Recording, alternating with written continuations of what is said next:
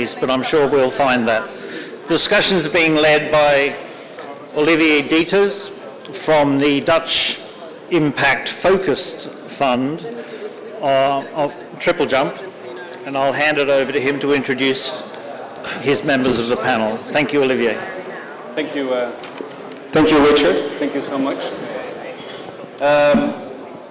Well, I would say to everyone, please be welcomed here to arguably maybe the most interesting session of the conference. My name is Olivier. Thank you, Richard. But enough about myself. Today it's about investing into SME companies in Africa. Today it's about the panel, and it's also about the audience. And maybe somebody can close that door, please. That would be very thankful. As we're having a conference about Africa, I would actually say to the panel, Karibu Sana, and I would ask the panel, Habari Yako? Missouri Sana. Thank you very much. This panel is, I would say, very astute and a very distinguished panelist. So I would again welcome Wim, Mike, Michael, Shrivor, and Kayleen. Now I'll keep it short in terms of introductions. So we have Shrivor here. Shrivor is an investment principal at Edge Growth Ventures, a South African SME development specialist and impact investor.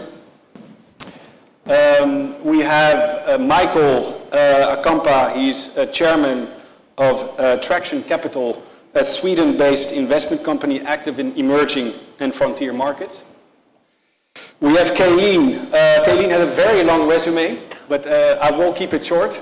Kayleen has 25 years of experience in impact investing, is a global and technical specialist in impact investing, access to finance for SMEs, generalist investing, and risk management. On top of that, over 10 years ago, Kayleen started her own consulting company called Athena Global. Then there is Mike Mompi from Enza Capital. Enza Capital is a venture fund investing in early stage African technology companies solving large and meaningful problems. So that sounds very interesting. And last but not least, we have Wim, fellow Dutchman, but more importantly, Wim is the founder and managing partner of Goodwell Investments. And Goodwell Investments is an investment firm focused on financial inclusion and inclusive growth. So again, thank you all very much for being here. Maybe just about the structure. This is about investment opportunities and challenges in investing in companies in Africa.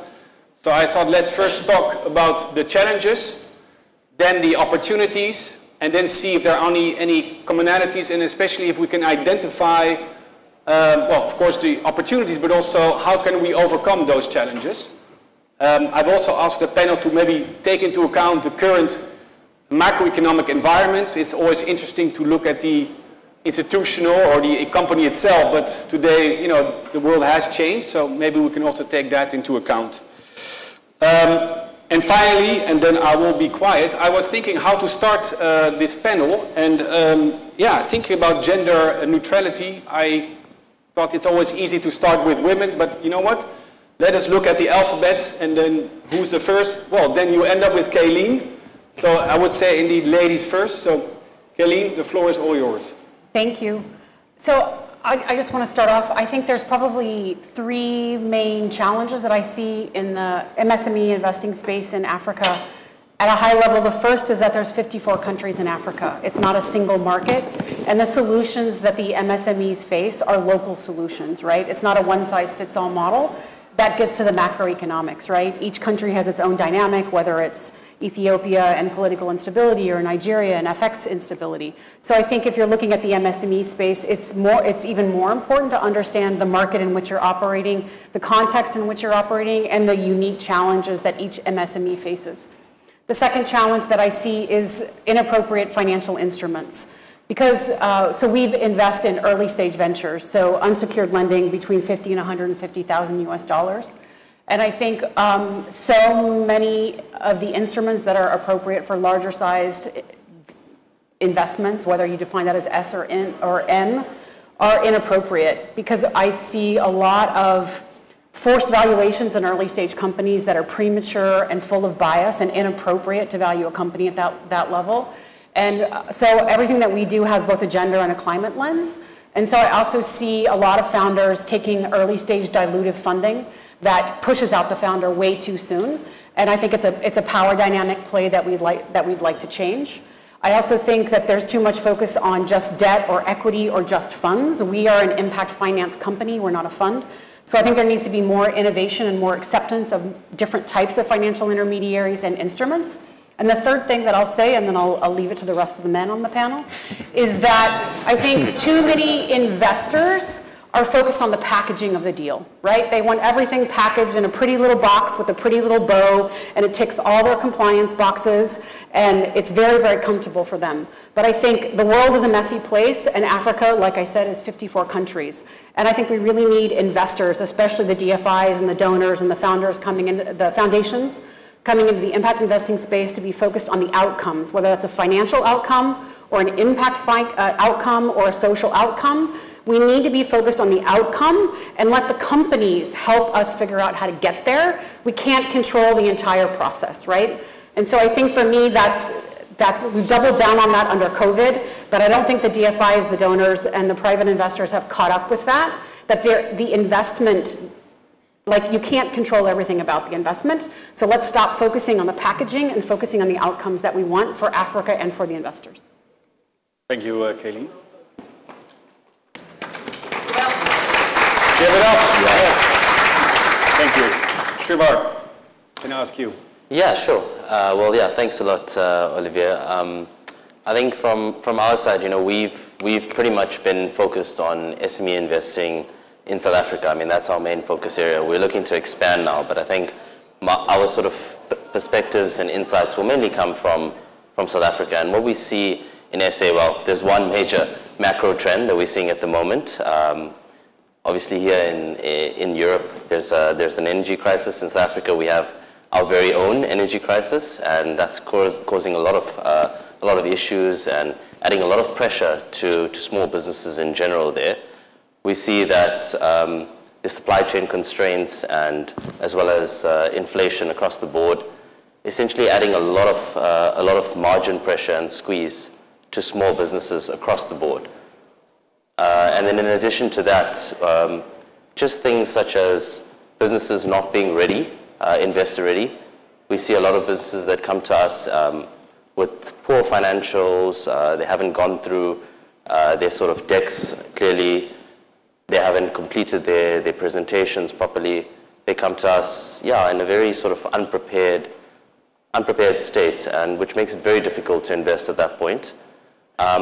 But what we are seeing is that on the equity side, in early stage ventures, a lot of businesses that have managed to go through accelerators and get that sort of support have come to us with much better preparation and pitches, etc. And that's helped a lot. So I think what we're seeing in terms of collaboration in the space with accelerators is helping a lot, especially on the early stage side.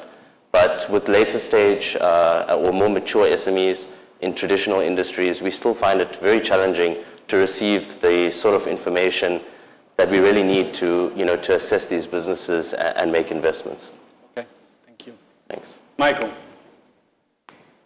Thank you, Olivier. Thank you, Srivar. I think I realize a lot from what my fellow panelists have talked about, but I'd like to come at it from a different perspective. And from our perspective, being a global platform that tries to mobilize capital to Africa, is the first challenge that most SMEs face is the African penalty. So the fact that you're an African SME trying to raise capital cuts off a lot of investors. It's the many investors globally that don't understand the challenges that you go through, and because of that, you struggle to sort of defend the continent and defend the opportunities that you have. The second that sort of ties into what Srivar talked about is lack of capacity. So we see that traditional industries, traditional sectors that are not tech-focused, they don't have access to the same resources, the same accelerators that sort of help in early stages. And when they go to raise, they really lack capacity to present the business case, to present their impact case. And then lastly, it's networks. Many of the SMEs we've seen worked with, they have very limited networks.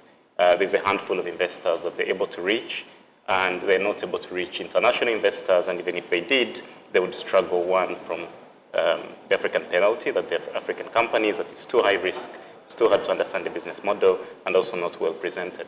So I think from our perspective, that's what we see as some of the most overreaching challenges. Okay, thank you, Michael. Maybe we go to Wim, please. Okay, thank you. So I think it's not a one-dimensional sort of complexity that we're facing.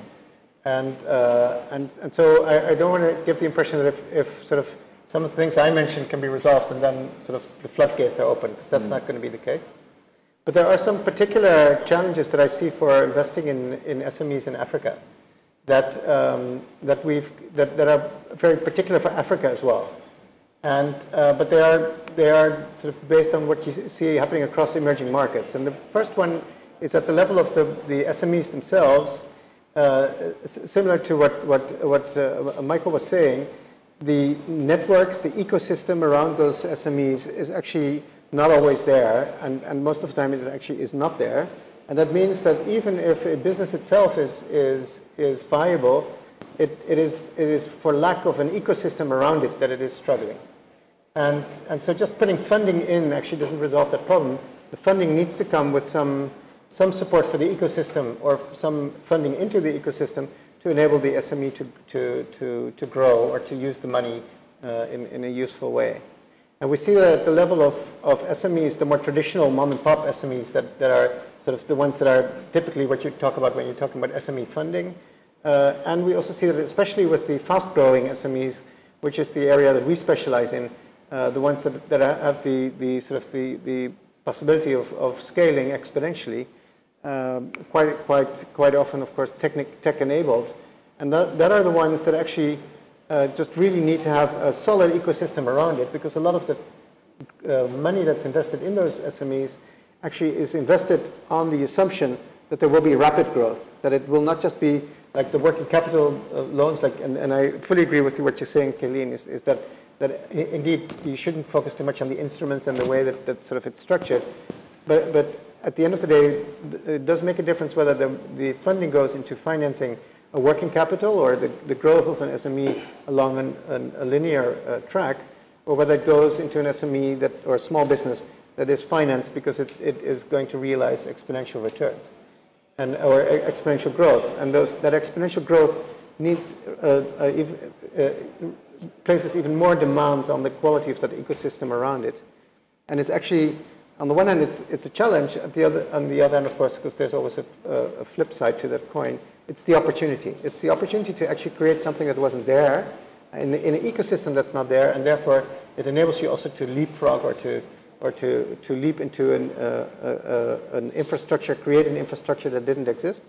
But it actually requires from the investor making that investment to actually not only do the due diligence on the SME itself and understanding the business model of the SME, but also understanding the ecosystem around the SME to evaluate whether that is an ecosystem that is able to grow with the company, or that the company is able to grow its ecosystem. Okay, thank you, Vin. Mike, anything you want to add in terms of challenges, please? Yeah, so I think it's been laid out very, very well by fellow panelists. I would kind of almost counter, I think a lot of African SMEs, I think they're businesses, right? Smart individuals, great teams, great plans. And it's less about the SMEs, it's more about the context that they're operating within. So it's the infrastructure, it's the access to talent. So I think when we're backing businesses, and this is coming from the lens of someone who's also backing very high growth, technology-enabled and technology-driven businesses, is that they have to work harder, right?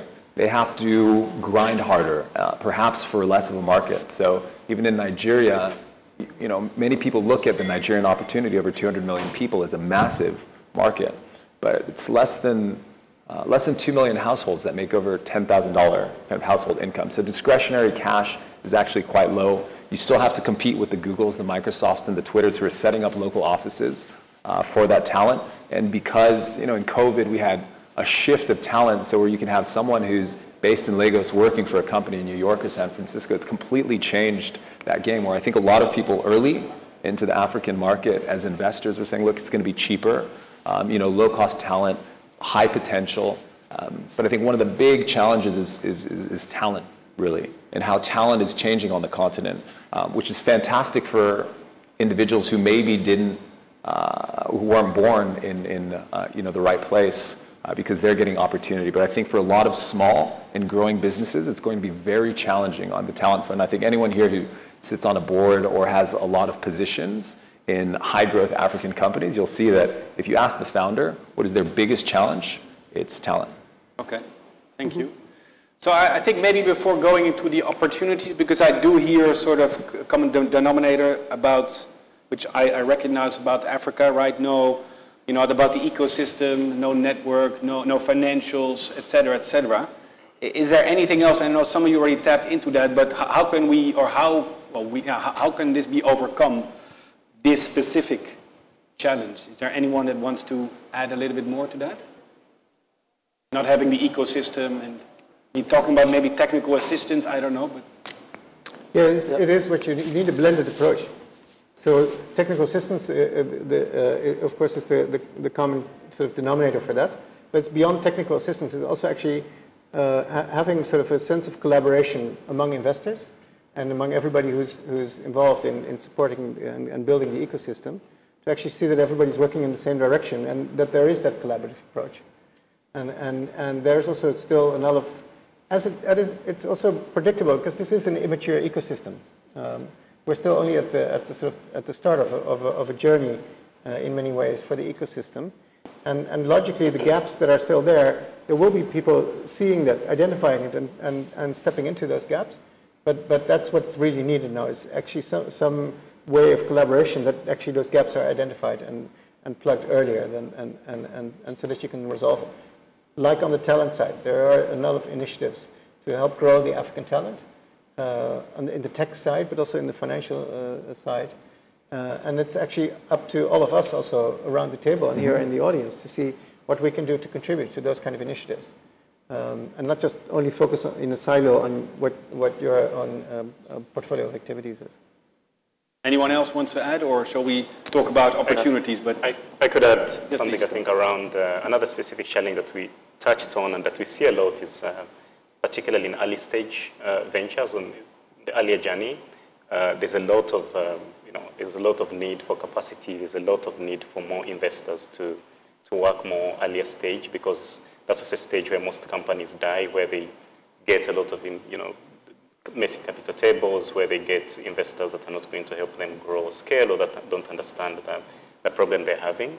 And also collaboration that Wim is talking about at that stage to catalyze more companies, more fast-growing companies, to support some markets that are lagging behind others, or that don't have a critical mass in terms of market size. So I would think particular interventions at an early stage could also make a difference. Can I add one more major challenge? Everyone, when people talk about possibly investing in Africa, the first thing an LP or someone who's going to kind of move money onto the continent says, well, what about currency? Which is fair in some ways and also unfair because, as you said, 54 countries, idiosyncratic risks. You have the Francophone region that's pegged to the euro, completely different challenges on the currency there. However, most of the capital that we're investing, at least it's in dollars. Investing 50 years ago, $1 million, right, into a Nigerian company, flipping that into Naira, they would have had to grow 13x just to return $1 million to get 1x. And that's tough. That is very, very difficult. And a lot of businesses, when it comes to access to finance as well, are raising balance sheets to provide access to liquidity. And those entrepreneurs, again, need to work so much harder, right? They need to build not just a business that works, that returns some cash so they increase their net income. They need to grow like a rocket ship, like a Silicon Valley firm, like the lady who's making chapati, right? On the corner in a Kabanda. to then return that cost of capital to that business who needs to charge high enough for that net interest margin to return it in dollars. So what's a solution? Local currency debt, for example, or if there are people who have more flexible capital, then how do you maybe create a subordinated tranche to de-risk, or take that currency risk to unlock more commercial capital? But currency is also such a major risk that it's going to get worse in the next few years before it gets better, and we'll see that play out. No, that's a very fair point. Thanks, Mike. Let's go about the opportunities, right? Maybe I go back to you, Kayleen. Can you elaborate a little bit on where you see the opportunities, please?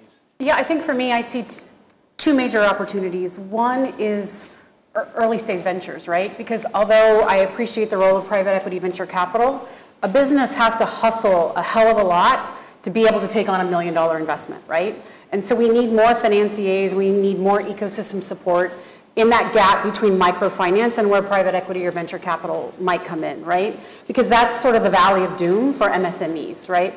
And I also think that we need to stop pretending that private equity venture capital is the be all and end all of any founder, right? That all they want is this path to an IPO. There's a lot of really good businesses providing really good jobs for normal people, and that is what we need in Africa, right? We need a sustainable and a resilient middle class.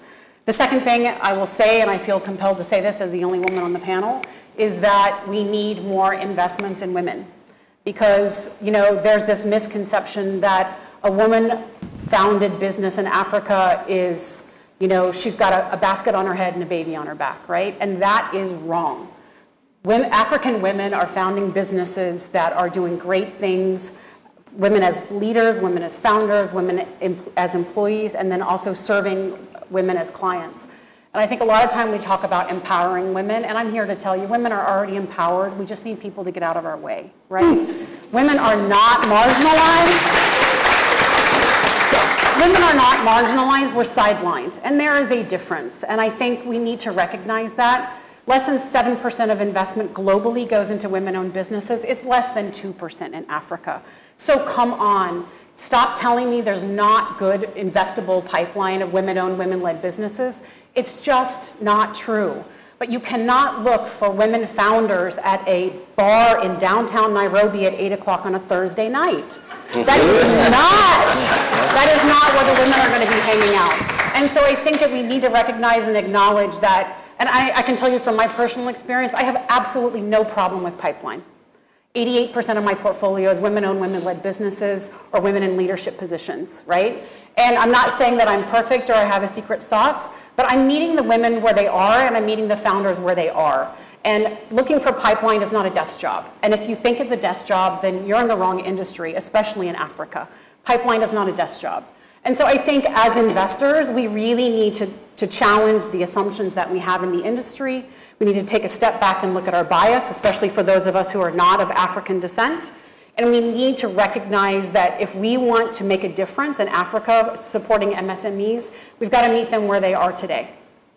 Okay, thank you for your passionate story. Thank you for that. Sorry, go ahead. Second that, actually, because I just want to support you in this statement. We actually thought we were doing pretty okay already. I'm one of the few men in my organization, and also one of the few, although I'm African-born, not sort of didn't sort of work there my whole life. And we thought we were doing great in terms of our balance. We went through an exercise this last year with Value for Women to actually investigate our own biases, because we already have a sort of above average number of female-led businesses in our portfolio, but we don't want to be complacent about that, and we actually wanted to be more intentional about how we do it. And so I just wanted to support you in what you're saying. Thank you. It is really sort of direly needed in our space to have more focus on those biases. I support you as well. Oh, thank you. Yeah. I feel very supported up there. Yeah, I guess we all support you. No, thanks. And I think we can have another session on gender. There is one tomorrow. There is one, by the way. Two tomorrow. Having said that, there is one, so please check the agenda. back to the topic, opportunities. Srivar? Sure. Michael, do you want to say something first? Yeah, I just wanted to add on, I think, not just from the perspective of women-led ventures or balanced governance and employees, but also from the perspective of what the business, the customer the business is serving. And there's a lot of good opportunities to businesses that are, including women, that are serving more excluded segments of society. So I think that's also an opportunity in itself in looking at how the services and products that the organization are developing and how they include a left-out market. So I just wanted to add that to that. I support you as well, and yeah. Yeah, thanks, Michael. Yeah, full support as well. I think maybe just to add a little bit from our side,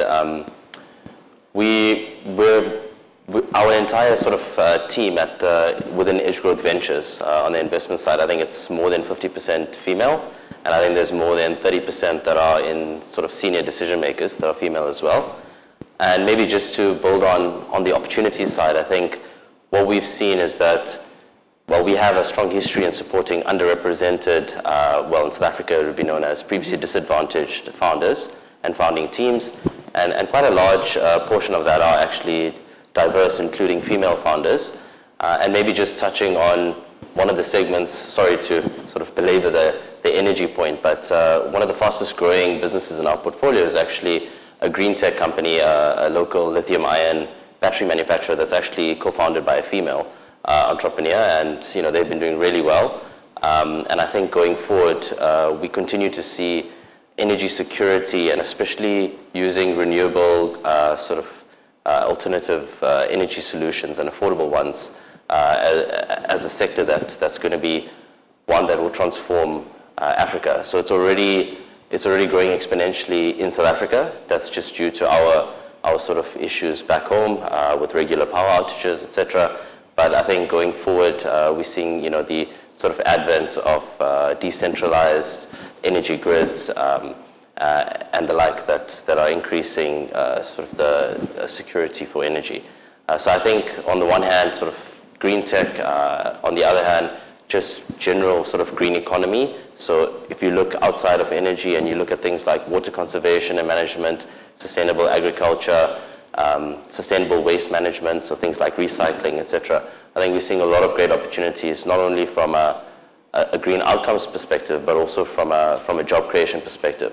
And I think also maybe just to build on what Wim had mentioned around collaboration, we've been fortunate enough to be a part of an initiative called the Green Outcomes Fund, which actually is a public-private initiative that brings together a few different organizations, such as the WWF and the University of Cape Town's Entrepreneurship Center, that initially designed this initiative to incentivize local fund managers to invest in the green economy. So essentially investing in green SMMEs that would have some form of green outcomes, and in the process creating employment. So I think one of the main issues that we have in South Africa is very high levels of unemployment, and especially youth unemployment. So I think the incentives to invest in the green economy are sort of a win-win for all, because you're creating this incentive through sort of grants by, for example, in the Green Outcomes Fund structure, we essentially have a local grant provider that provides grants for each job that's created within the green economy. So that de-risks or improves the economics for local investors. And for green SMEs, it's actually increasing the opportunity to raise finance. And once again, if you add the gender lens or the underrepresented lens to that, you're now increasing inclusion across the spectrum. So I think the green economy is one sector, and all other sorts of technological or technology-enabled and focused companies that are improving access to things such as healthcare, education. I mean, fintech, there's sort of a lot of hype around that, but I think we feel there's a few other underserved areas, as I mentioned, in health tech and even in things like marketplaces and platforms. So we were early investors in companies like Sweep South and Kandua, ones that create a lot of employment. And I think, going forward, we see these as great sectors to continue investing in. Thanks. Thank you.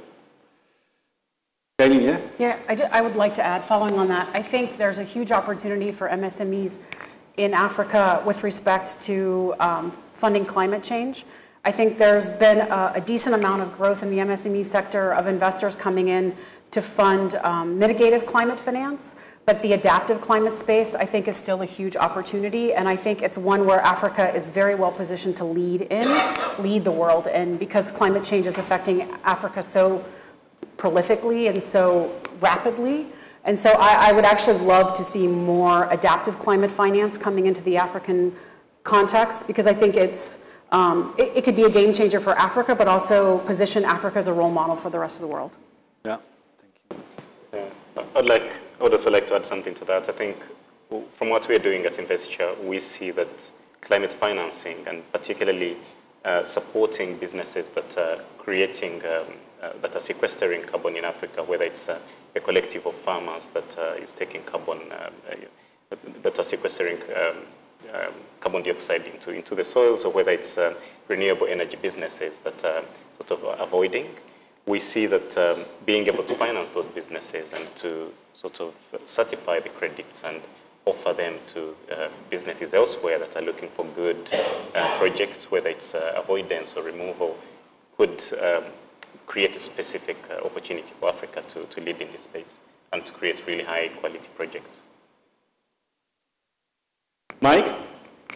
What's the question? About the opportunities. Maybe you want to add on green or women or show us a different angle when it comes to opportunities. I just want everyone on the panel to know that I support you all. I think we all support each other. We're more equitable. We support you too. I mean, there are obviously plenty of opportunities. Otherwise, none of us would be here. None of us would be spending our kind of lives and our trusted relationships that we've been building and our capital on actually seeking out and supporting these opportunities. I'll pick, I mean, on the finance side, right, this question on currency, it's a big challenge. So one of the things we think is a major opportunity, right, is not this kind of how do you build a mobile-first digital unsecured lender to get people access to cash that they can't actually pay back, or when they pay back, you're eating all of any value that's been created from it. But how do you make it easier for people to save, right? Mm-hmm. And if you can drive local currency deposits, then you can build a real balance sheet and match that asset to the liabilities, right? And that means that you're, rather than having to raise cash from elsewhere, you're making it easier for people to, if you can make it easier for them to make money than to kind of save it, then you don't have that currency risk and currency exposure. And that's how most financial institutions work. So I think it's just applying some of that kind of smart technology in a slightly different way to I think, mitigate that currency risk. I mean, there's so many opportunities. I can talk forever. I don't know how much time we have. So I'd love to hear from someone like Wim, who's been thinking about this much longer than I have, about the opportunities. Well, and I support you totally. So the opportunities that you see are the opportunities that we see, and we see them especially in that category that also Shrivara mentioned, in that inclusive space. So the solving the problem for those people in that bar in Nairobi where you shouldn't be doing the deals anyway, is also not where the biggest opportunity lies in terms of solving for their problems. So we don't need to sort of invest in another food app for Nairobi or whatever to change the face of Africa. Not that we want to change the face of Africa, but actually to look at the next opportunity in creating sort of something that is scalable and is meaningful to people in their daily lives. And actually, we are actually in a very fortunate circumstance that we are in the midst of a crisis. And that sounds very, very nasty, because actually the daily crisis in the daily lives of people in Africa is very real, and so I don't mean it in a condescending way, but actually what we are seeing is that people that are in that daily crisis, and crisis is the normal for them anyway, regardless of whether there's an energy crisis in Europe or an interest rate hike in the US, their sort of reality was already always like that. That there is a lot of fluctuation in food prices, and money is difficult to access.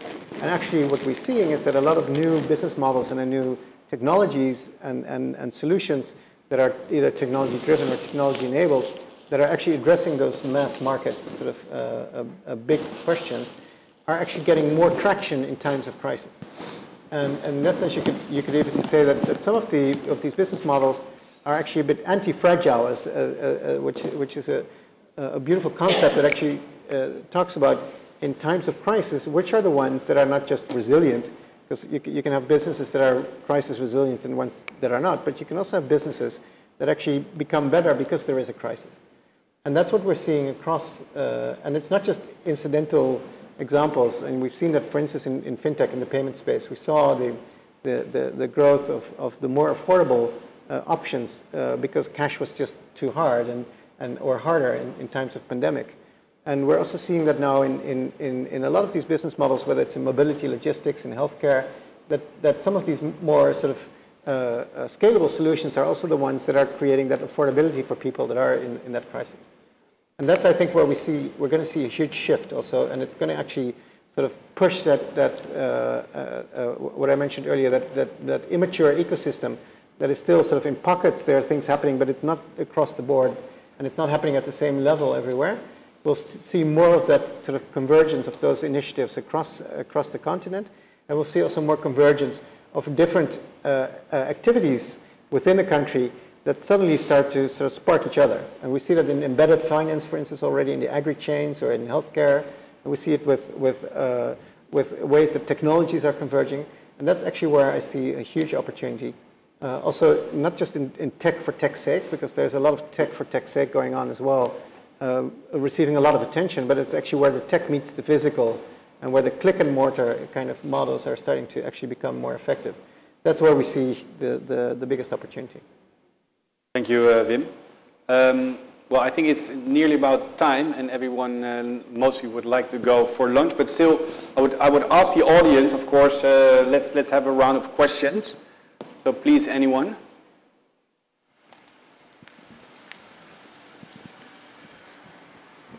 Hi there. I'd love to pick up on the subject of collaboration and female-led businesses and the big problem of talent. And I'd love to share the idea that we've done as an executive search firm. Our whole solution to finding scarce talent is sharing scarce talent.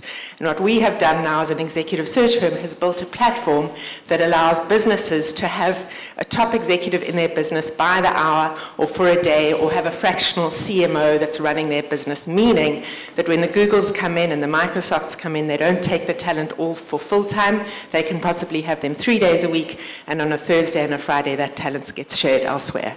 So it would be wonderful to hear what you think of that idea, but obviously it's great to just put it out there. It's called Homecoming X. Thank you for your question. Indeed. Thank you for that question. Anyone with a question? Sounds interesting. Somebody's coming. Thank you. I'm Dr. Chinyere Almona from Lagos Chamber of Commerce and Industry. And I always wonder about the gap between there's no money and we have plenty of money. So if I come to a gathering like this with a lot of investors interested in Africa, I then believe that there's some funds, a lot of funds available to invest in Africa. But then when I go back home, most small businesses and a lot of my chamber members are saying they're looking for funds. So there is a gap somewhere. And I think that sometimes the investors perhaps need to rethink the model, because if you are expecting the small and medium-sized businesses to jump through a lot of hoops and hurdles to get the funds, then they're discouraged. And sometimes they do then get the funds, and then you are high maintenance because you're requiring them to do so many things, report to you, and then they lose sight of the business. So I just think that as investors, it's important to perhaps establish the fact that sometimes, depending on the stage of the business, different perhaps governance model will be required, or different funding packages will be required to make it easier for businesses in Africa to attract funding. Thank you. Okay, thank you. Thank you for the comment. Thank you for that remark. Thank you. Nice. Yeah. So, while you're talking about supporting, I was just wondering, what about supporting local fund manager businesses? Because, you know, 10 years, 12 years ago, there was a big phase towards trying to build up local venture capital in-country funds and do partnerships.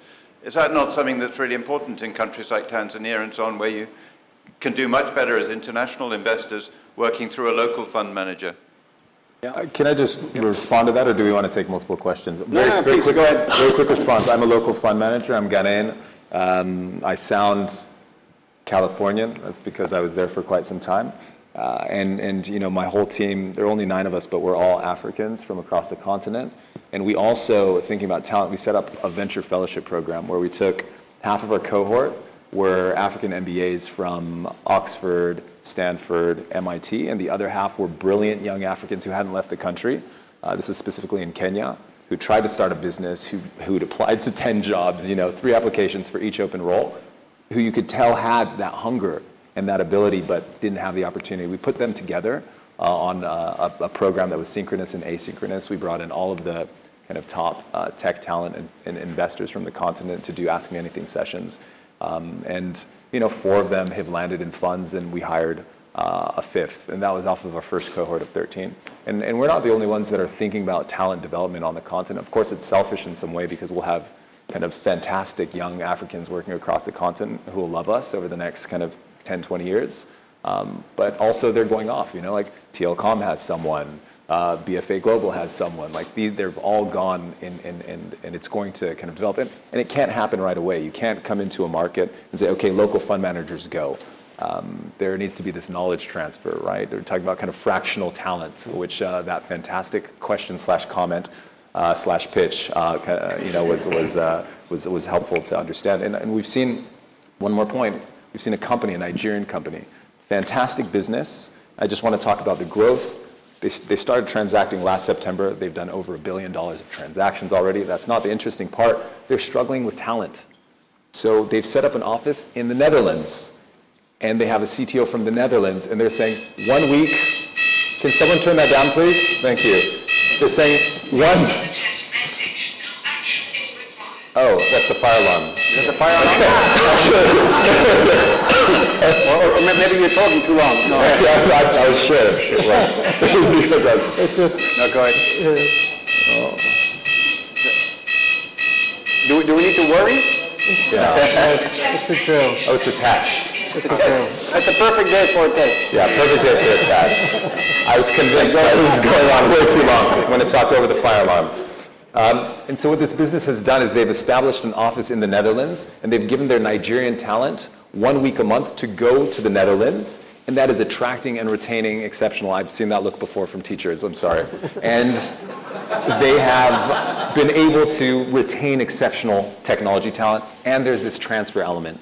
So yeah, so that's just kind of one solution. Thank you. Richard, I do have one person here. It's a real question. And it's actually directed to I think we've gone over our time. It's just a real question alert. you're mentioning, right, like on Thursday, 8 o'clock, we don't find me at the bar. Yep. We find investors. So I run an SME in Nigeria. I can't hear. Can you hear it? So where do you find companies to invest in? So where should I appear? I mean, listen, Did you hear the question? Can you maybe, for the audience, just repeat the question? Yeah, so she's a female-founded business in Nigeria. She was asking where we find business and where we find pipeline, since it's not at the Marriott bar in downtown Lagos at 8 o'clock on a Thursday night, right? So, I mean, listen, and this goes to the talent question. We're not a fly-in, fly-out expat model. We're doing unsecured lending. It's my team on the ground that drives the success or failure of my business, right? And so talent is an issue. And I have teams that hustle, right? Pipeline is not a desk job for them, right? And so we try to meet founders where they are. We know where the co-working spaces are. We know where the networking events are for founders. We know the bank loan officers that are ejecting their loans, right? We know which churches have Wednesday night meetups for people trying to start businesses in the food and beverage space, right? So I think you've really got to understand who your market is, who you're trying to invest in, and meet them where they are. And so I'd love to talk to you afterwards about where you hang out. Okay. None of those places. So I need to change my social life. All right. Well, Richard is looking at me as if this is indeed the end. We've run way over time, and all I can do is hope that you're as hungry to invest as you are for lunch. And I'd like to thank Olivier and his panel for some very useful thoughts. And thank you again for your attention. Thank you. Thank you.